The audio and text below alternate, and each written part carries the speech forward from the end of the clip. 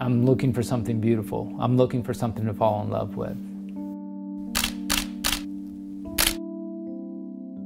When I go out and find things, I'm by myself, it's almost like a sense of prayer or a meditation. And I love being out there somewhere where I'm finding beautiful things, I'm falling in love with my subject, and I'm feeling something flow through me, work through me, where I'm the channel.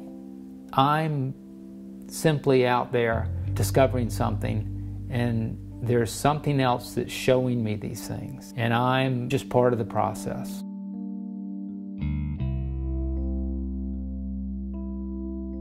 When I was in 8th grade, I loved writing, and for a writing project one day, I took a Kodak Instamatic camera down the Chattahoochee River and took some pictures.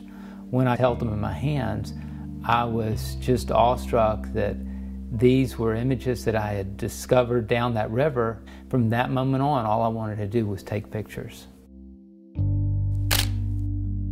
One thing I get challenged about sometimes is trying to find something new to photograph. I don't take pictures of sunsets. I don't take pictures of people. I want to photograph things that I haven't seen before.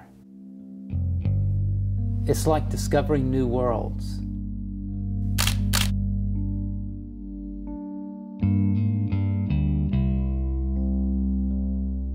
I want my photography to help people see that there's so much out there in terms of beauty in the world that we can capture and create. There's much more than we ever thought was there. But life really is a journey, and I need to create. I need to find beauty, and I need to capture that. When we see the beauty in the world, then we can look inside and we can find beauty too.